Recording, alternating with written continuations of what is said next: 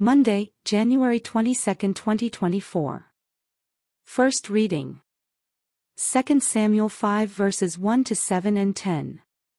All the tribes of Israel came to David in Hebron and said, "Here we are, your bone and your flesh. In days past, when Saul was our king, it was you who led the children of Israel out and brought them back. And the Lord said to you, You shall shepherd my people Israel, and shall be commander of Israel."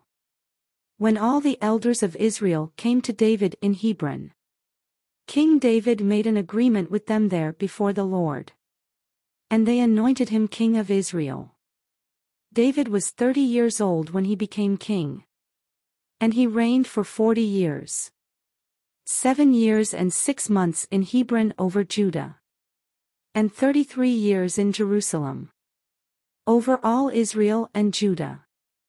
Then the king and his men set out for Jerusalem, against the Jebusites who inhabited the region.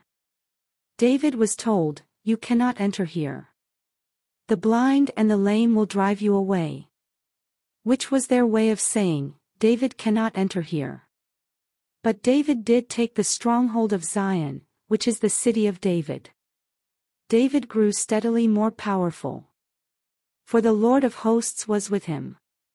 The word of God. Thanks be to God. Responsorial Psalm.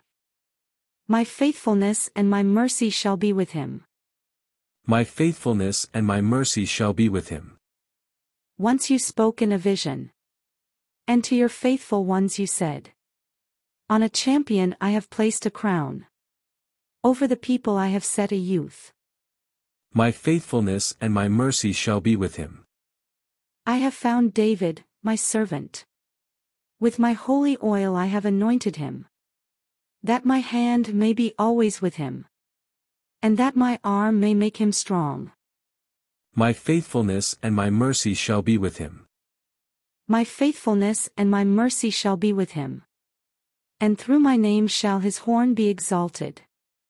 I will set his hand upon the sea, his right hand upon the rivers.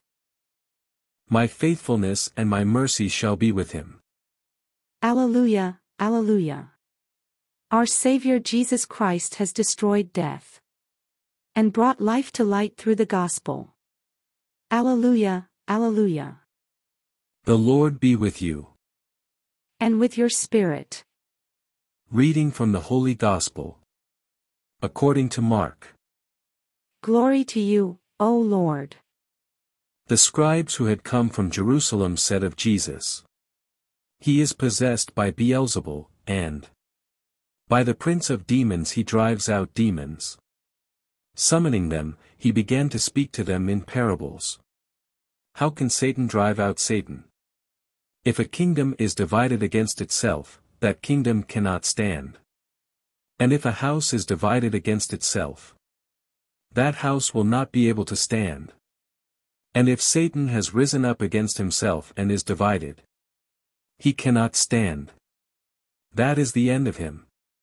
But no one can enter a strong man's house to plunder his property, unless he first ties up the strong man. Then he can plunder his house.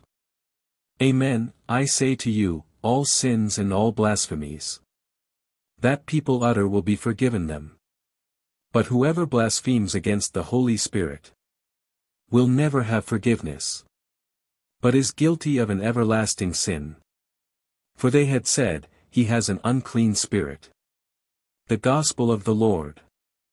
Praise you, Lord Jesus Christ.